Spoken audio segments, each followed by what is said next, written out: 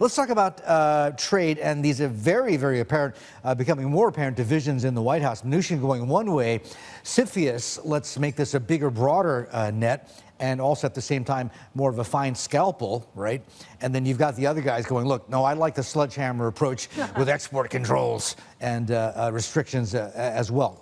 What do you do with this as an investor? Well, I think the reality is the market has spoken, right? If we look what's been happening in the last few days, the markets have been tanking globally, risk aversion's been picking up. Obviously, President Trump looked at this and decided it was a price that's too high to pay at present, and so I think that's why he backed off? I think that's a big reason why he's backed off from this. I don't think there's been any real change in policy. Mnuchin obviously has been playing a role in playing counter to the hawks in the administration, as you mentioned, the likes of Navarro, Lighthizer, Bolton, etc. But you know, if you look at it, even CFIUS, the changes they're going to make are still enhancing that program and that legislation, and it's still going to be tougher for China to invest in the US. But bearing in mind that if you look in the first half of this year, Chinese investment in the US has already shrank very, very sharply compared to the last couple of years. So in any case, it was already shrinking. This is just going to be the icing on the cake, especially in terms of technology investments. So overall, when you're looking at the situation heating up once again, how nervous are you?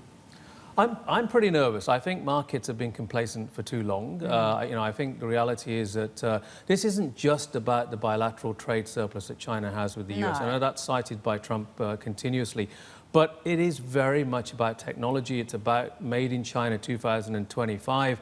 You know, I was in China just a few weeks back, and pretty much everyone I met there said, look, this is not something we want to back down on. This is a policy that's going to be in place.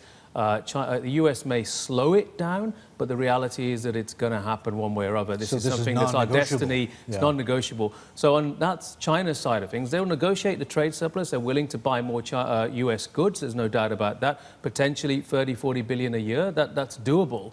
That will hurt some other countries, but it will help the US. But this is non-negotiable. And the US side is very different. You've got, as I said, the hawks who believe that they don't want China to get there. Where's the middle ground? It's very hard to see that. Well, is there a middle ground? I mean, that's what I mean. I don't think there is. You know, unless one side really steps away from this, it's not going to happen. So you're still watching? Perfect. Click here to watch another great video from CNBC International. Oh, and don't forget to subscribe. Thanks for watching.